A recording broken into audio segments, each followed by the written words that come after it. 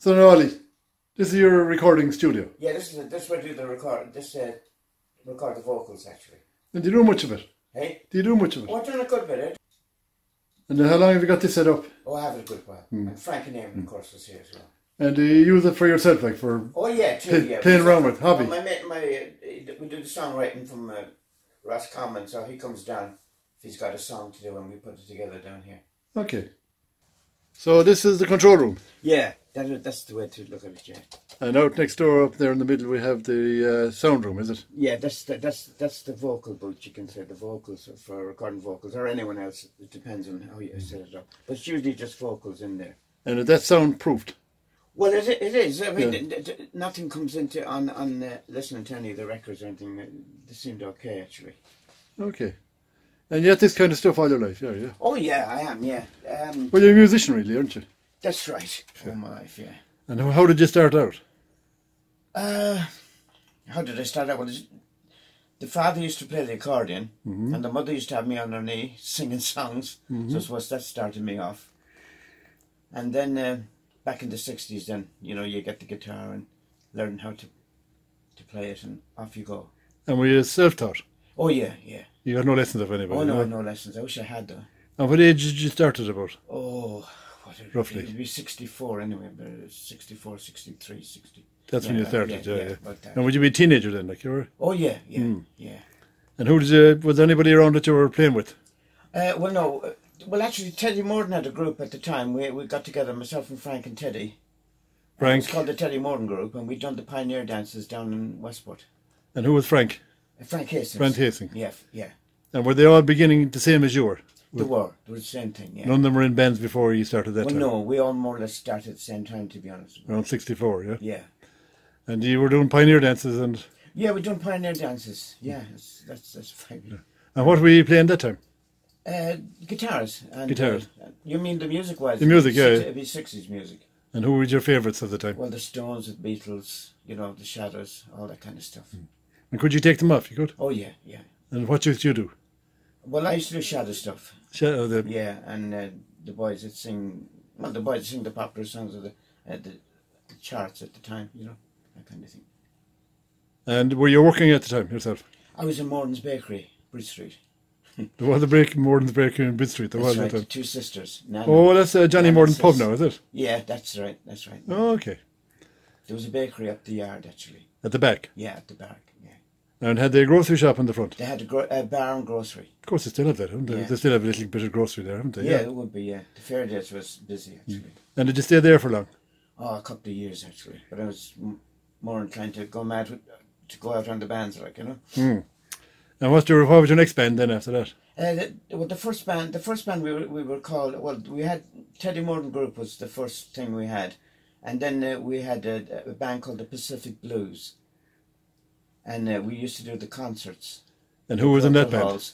Well, we had, funny enough, we'd Frank Hastings, Teddy Morden, myself, and Noel Hingerton, and we had Frank Morden. He was an accordion player from out the Castlebar Road somewhere.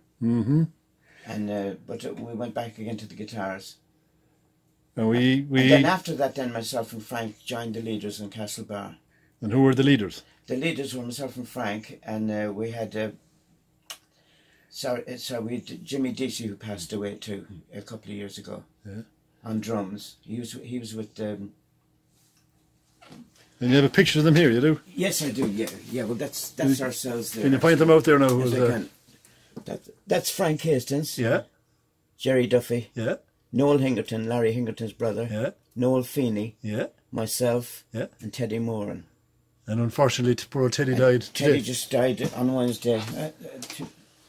Passed away, actually, yeah. That must have been a sad moment for you, was it? It was. To hear him, yeah. It was, yeah. So the two of that band are gone now? That's right, there's two of the band gone. Yeah, two of the band gone. And where would you go with that band now? Well, we were all over Ireland with the Leaders. You were well known. Our manager here, I don't know if you probably can't see him, PJ Henley. He used to work for the Connacht Telegraph. Okay, yeah. And PJ took us on all the halls in Ireland. He took the bookings, yeah? He took the bookings, yeah. And how long did you last for that time? I think it was about 3 or 4 years, if I'm not mistaken. And we also used to back Maisie McDonald's sister, Deirdre McDonald. And was she a country and western singer as well? Country and western singer, and we kind of, she was our lead singer at the time, and then that's another addition of the band, like, and that opened up another lot of halls in Ireland for us as well. And did you all have day jobs that time, or? Well, I don't know what Frank Hastings was working at. I forget now. He was down in the factory in the Domain one time, as far as I remember. The textiles, eh? Yeah, and Teddy used to work in Tyler's shoe shop on Shop Street, which is it's another business now, isn't it? And Jerry Duffy was a mechanic, was he? Jerry Duffy was a mechanic down in Newport, in Kelly's Garage, I think. Yeah. And Noel Hingerton was doing hairdressing in Ballinrobe. He was the only hairdresser at the time in Ballinrobe. He was Larry's brother, wasn't he? He was Larry's brother, yeah. What did he play? He played... He played the trumpet. Trumpet, and yeah. he sang lead songs with us, actually, lead singer. Mm. And Noel Feeney was the drummer. And what was the biggest gig you ever had, do you think? Well, the Royal Ballroom was the big one. We played with all the top bands. We had 2-band session, like, you know, we'd be on with the Royal, we'd be on with the Capitol, It'd be on with the Dixies. You'd be the warm-up band, would you? Or would you... We were on first, but we had to be in the Irish Federation, or they wouldn't allow you to play with the top bands. You had to join the Federation. There was a kind of union around that time, there yeah, was? IFM, yeah. It was in Dublin somewhere. But it was a kind of a... You had to be in it to actually play in the halls with the big bands. There used to be huge crowds that time, used there was, yeah. There was huge crowds, yeah, that's for sure. What kind of numbers would you think there were in it? Oh, I'm not really sure, but it was packed, if you can imagine, the Royal Ballroom packed solid. 2,000 or 3,000 there, wasn't it? Oh, yeah, easy, probably, easy. And we used to do Barry's Hotel in Dublin nearly once every 2 months, which was, we enjoyed that gig. And would you stay overnight, or would you go up and down the way? No, we'd go up and down the same night. Bad roads and all. There were bad roads then, weren't there, yeah? And the Black Cattle. That's right. Did you ever have an accident? Tip? Yes, we had a bad accident. Well, a bad accident one time. That was before Frank came in to join the Leaders. Myself and PJ Henley and Jimmy Deasy were coming back on a really stormy night. They were dropping me off back to Westport.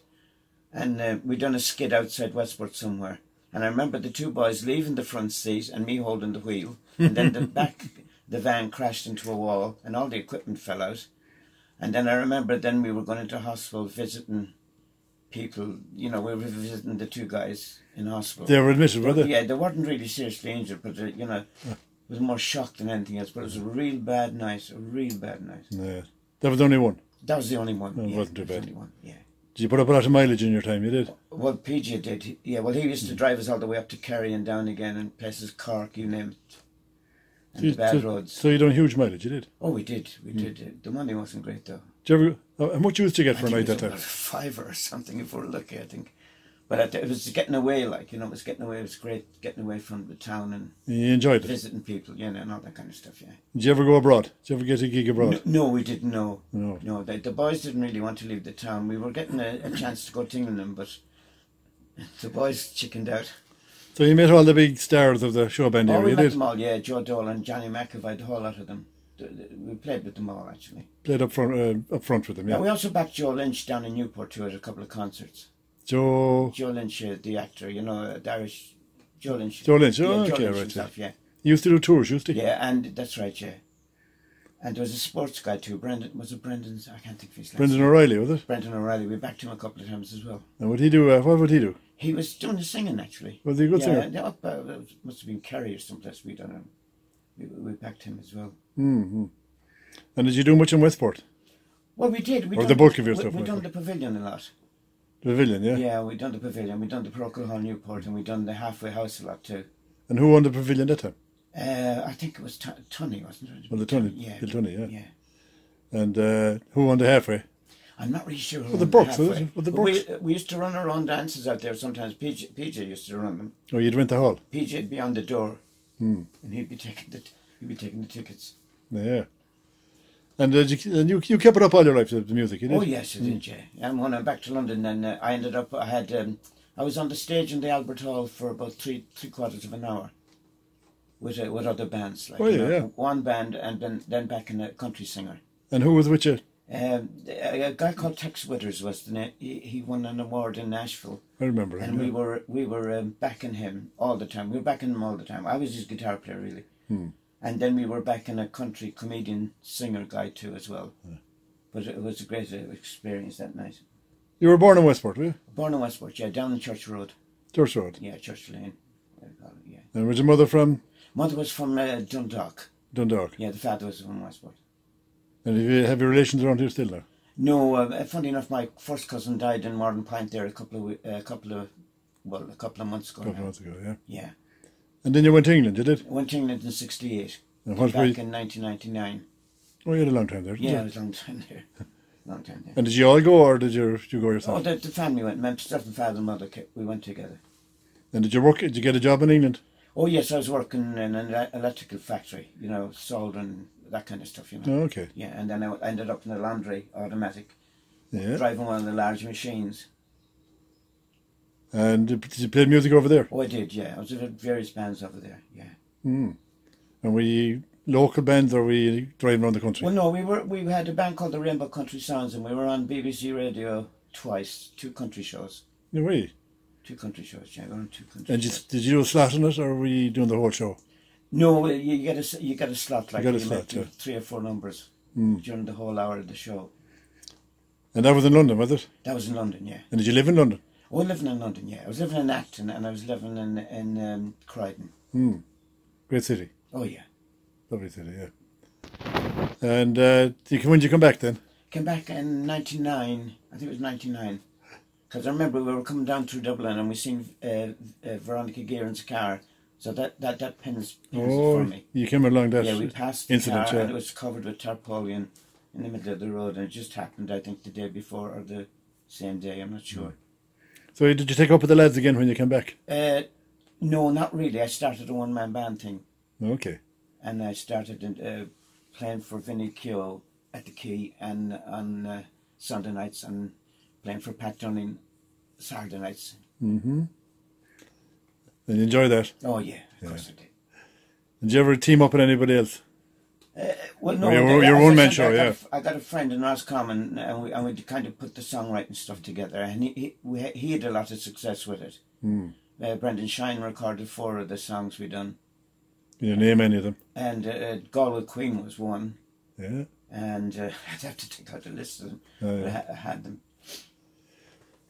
So how did you pick up all this technology? How did you learn about it, or just pick it up as you went along? Or? Well, I got an Atari computer back in London in 1980, and then I didn't look back since. You're self-taught, yeah? It's self-taught, yeah, and lots of mistakes. And what's all these bits do here now? What's that keyboard there? What do you do with that? Well, that keyboard drives this machine here, or it drives itself as well, and then you record a piano part in here, or Yeah. a bass part, or an organ part, or a trumpet part, and then, it just goes on forever. You can just keep adding forever, whatever you want. So it's all electronic music, yeah? All electronic, yeah. Doesn't do a voice? No, it doesn't do a voice, but there is kind of vocals on it, but it's more or less choirs, more than anything else. For backup or for... And I played for if this thing was working. Oh, So you got a glitch. You got a bug. I got to reload my program again. Mm. And who were the local musicians around besides your band at the time now? When you were... The local musicians, well, Fancy Cannon was with Pat Friel. Mm-hmm. And Pat Friel, of course, himself, Yeah. who was up here a couple of nights ago, actually. Yeah, and Perry Riley. Yeah. And that's all I can remember in Perry Riley. There was lads coming into the town playing with Pat Friel, but they were from places like Ballina and Claremorris and places like that. Was Pat one of the first to start music and bands around here? Well, Basil Moran was another one at the same time as That's right. Pat. He had a band at the same time. And Lenny- Tom McGran used to play with him. And Lenny Grimes? Lenny Grimes, of course, was the drummer, as far as I remember. So there has been a lot of musicians Oh, in there there has, yeah. over the years, yeah. That's a fact. And the first man in Westport with a Stratocaster, the same as Hank Marvin on the Shadows, was Tom McGran. Was he, yeah? Yeah, and that was an eye-opener for us all. And was it He had good? the same equipment as the Shadows. Was it good? Oh, yeah, yeah. Would you notice it, you would? Oh, yes, of course. It's not kind of marketing like there's a Stratocaster is the best, but no? not many people could get one of them, but I think he had some relations in America who came over Oh, and okay. said, took him up to Walton's and said, help yourself, Tom. Oh, that was And nice, he wasn't did. it? Good guitarist, yeah? Oh, yeah, Tom's a good guitar player. Tom's a good guitar player. Who were the best musician around, you think? It's not a fair question, but No, anyway. no, it's not a fair question. No, Stick your neck out there. no there's that. Frank Hastings is a very good chord man. Is he? Yeah. Very yeah. good chord man. Yeah. Best singer?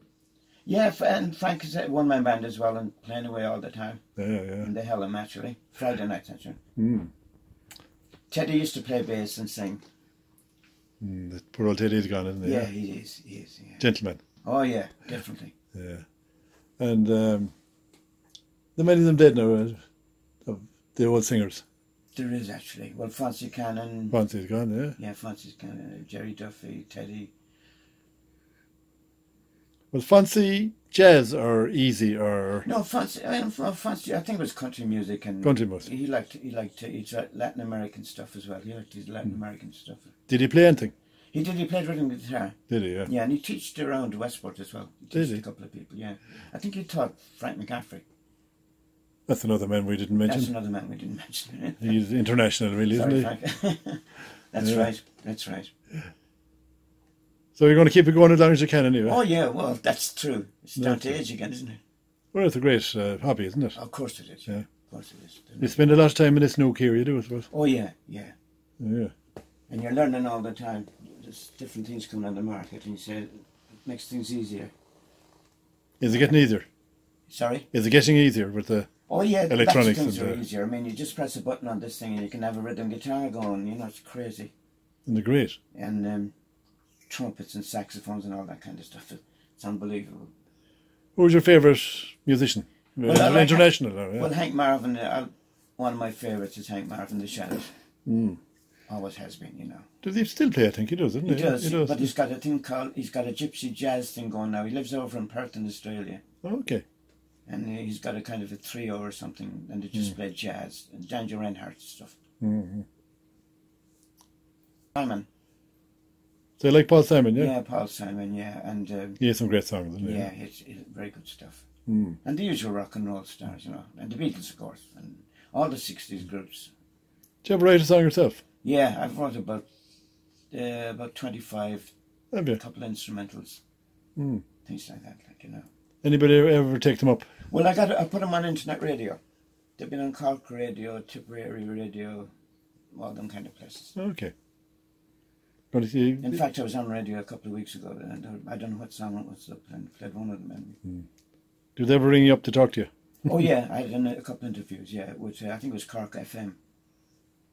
And was that based on one of the songs you had composed, or? Yeah, well, they played all the songs the night they did the interview with me, which was kind of nice, really nice. And how do you think they picked up your name? Well, no, my friend is, in Roscommon, he's in contact with a lot of them. And we have a woman called Anne Hussey who lives in Tuam, and she plugs us sometimes Okay. with the radio stations. If we bring out a new song, she'll plug the song with the radio stations. The radio is important for promoting songs. Oh it is. yeah, of course it is. Yeah, Yeah. it is. Get you across. You get an odd gig in Midwest, would you? Oh, you would. Well, no, I was played in Midwest a couple of times, but that's gone back a while now. Okay, yeah. Gone back a while.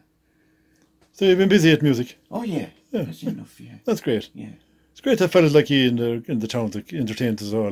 Well, it is. Yeah. Sometimes we kind of don't listen to you, but when you start thinking about it, it's great to have it there, isn't it? It is great to have it. It's fantastic, yeah. It was a great way of life in the 60s anyway. Do you ever do concerts as such? No, we done. No, as I said, we done concerts in the 60s.